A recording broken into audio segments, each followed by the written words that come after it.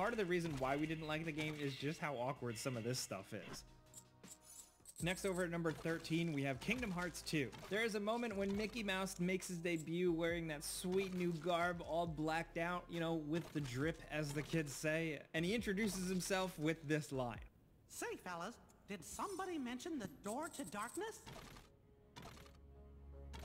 There is something so funny about this. Like, I don't know if it's just the whole Kingdom Hearts thing, which can sometimes be jarring, or the fact that Mickey is just awkwardly standing there as he says it, to the fact that they got the Mickey Mouse voice actor to say something like this, to the fact that I just want to quote a YouTube comment that says, "Imagine Walt Disney watching and reacting to this today." I still can't believe, like, Disney even let Mickey Mouse dress like this and be involved in a game like this. I mean, it ultimately resulted in some really cool stuff from Kingdom Hearts, but it is crazy to see in motion.